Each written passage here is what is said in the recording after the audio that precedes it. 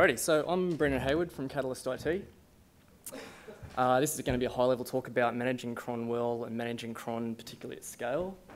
I've been working with Central Queensland University in Rockhampton for a number of years, and I'm going to take 3 examples from their higher education Moodle. I'm choosing these 3 examples because they've got different load characteristics. So the first one is the link crawling robot. It's like Google, goes and scrapes your page, looks for broken, big, slow links, reports on it. Second one is an assignment extension tool where a student can say that they're sick, they want an extension, they upload a PDF, there's a whole workflow process where it might get escalated up to a unit coordinator, and then a couple of days later, if it hasn't been actioned, it goes up to a faculty admin. And then there's the core forums, sending emails. But first things first, is your Moodle actually running well? Is it running at all? Moodle CRON, especially if you've got lots of third-party plugins, can be broken in a whole bunch of ways. You really should be monitoring it.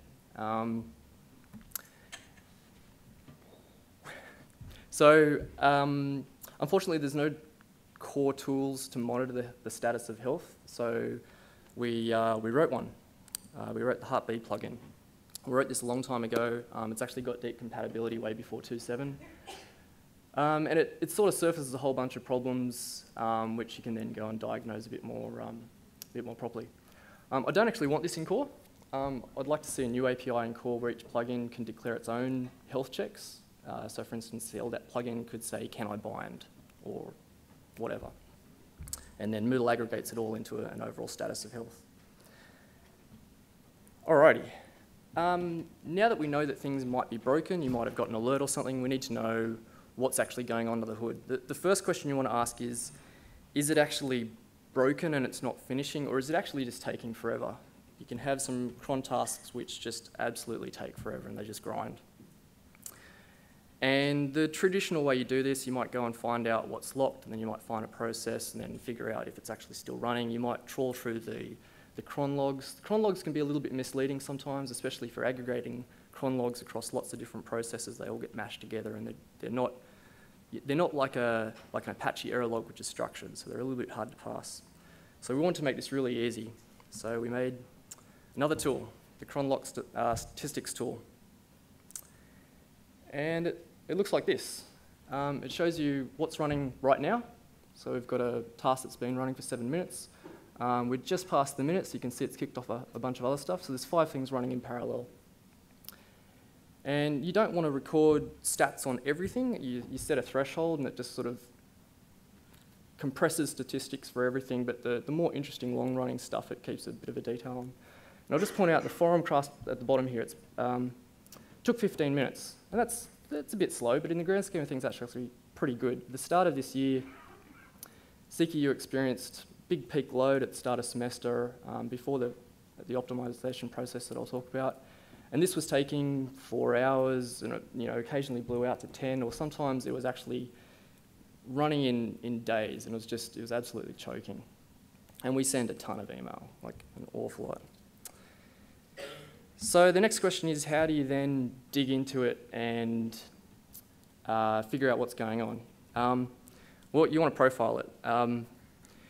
The key thing we wanted to know was what's the time an email should have been sent versus when it actually was sent. One of the curious things we found is that emails are processed in order. So if you've got an email that should be sent now, you have to wait for the next CRON process to tick off. So if it's 4 hours, it could be between 0 to 4 hours. And if you're an A, you'll get processed then. But if you're a Z, you've got to wait 0 to 4 hours and then at least another 4 hours. So it's not just a performance issue, it's kind of almost an equity issue. So yeah, profiling, you want to figure out what's going on, what's slow. I'm not going to go into this in too detail because it's, you can do a whole sort of session on this, but there's a built-in tool, XHprof Tideways, which is great for isolating what's the most slow thing that you can then go and fix. I'll just briefly mention a couple of things that we fixed. They're not terribly important. Like one was a moustache template was inside a loop. One was a capability check that was a little bit slow. One was optimizing the way we actually queued up emails. We sort of tested send mail versus postfix in a couple of different settings. Where we could, we've upstreamed them, so you don't need to worry about them, but it's more about the process of going through and and shipping them off. There's generally not one thing that's like the silver bullet. It's always sort of the small incremental things.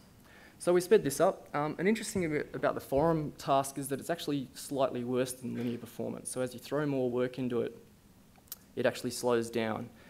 And what we experienced was it sort of got past that tipping point and it got into a congested state and it couldn't recover. So it was actually congested for a lot longer than it should have been after the load went back down.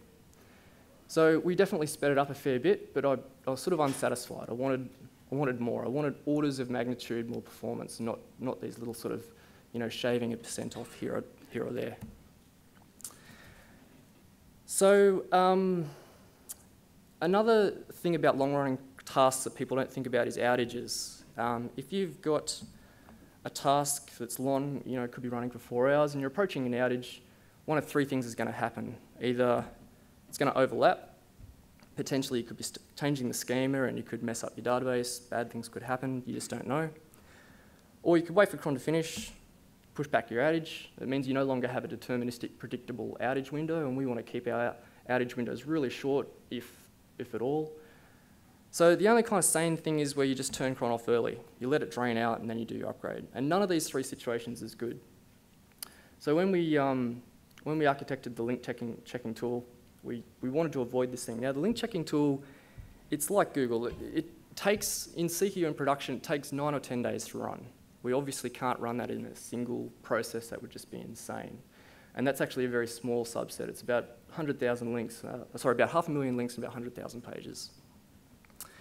So what we do is we break it up into lots of little short tasks. And this is configurable. We can change on the fly. So we could say do a whole chunk for an hour, but then as we approach an outage, we can sort of dial it back to 1 minute sessions, and then we can just turn it off, drains quickly, and we can get back into it. So there's a couple trackers here about speeding up the fast shutdown. So not waiting for, not picking up another task. So if you turn off cron, it just shuts off as soon as it possibly can. Another thing, if you've got a big computational migration after, as part of an upgrade, you might want to defer that until just after the upgrade so that the actual outage window is as short as possible. And one of the way to do this is with an ad hoc task.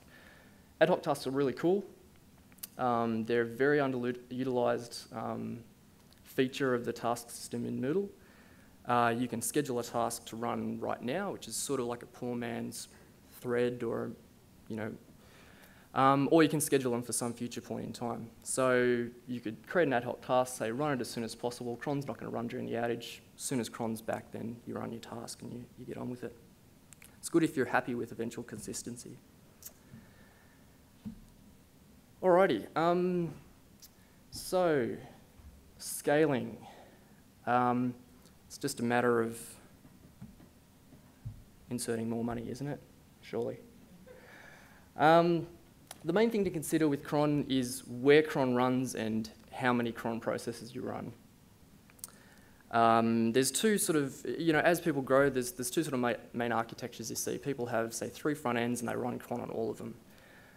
But eventually, the best way to do it is to have a dedicated cron box. You can have cron processes which consume a lot of resources, and they have a different sort of load profile to your front ends. You want to isolate that so you're not adversely affecting your web front ends. For the same reason, we might route all of the API requests to a dedicated front end which is tuned differently, because we don't want to upset the normal sort of usage. So I'll just go back a set. Excuse me.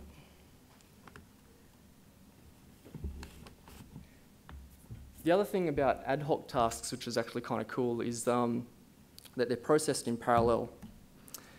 So if you queue up 10 ad hoc tasks and you've got a couple of different cron processes running, they'll pick them up as soon as they can, and you can run as many as you want in parallel. So how many cron tasks do you actually want?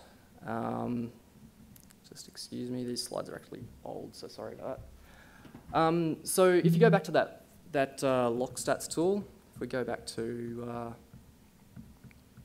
here, you might see that in your system you've got a couple of custom tasks, and they might be all taking 10 minutes. If you fire up a single cron, it might choke on that 10, well, might not choke. It's running that 10 and it's locked on that task, and then it might pick up another task in the next minute. So it will run them all in parallel, but there's sort of this build-up time until it can run them all. So a good rule of thumb is if you've got, say, 5 really heavy tasks that are running more than a minute, then you want 5 tasks, 5 cron processes, plus an extra one to take care of all of the short-lived ones.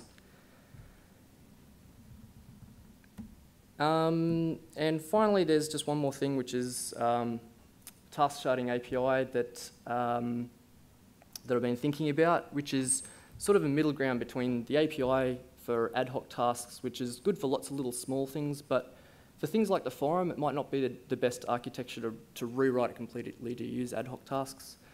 Instead, you take a single task that might take, say, 10 hours, and you just cut it in half, and you've got 2 cron processes paralleling it and working through it in parallel. And if you're not happy with that, then you can cut it again. You can cut it as arbitrarily as many times as you want and run 4 or 8 or 16 or whatever in parallel and scale up as much as you want. So that's me. Thank you very much.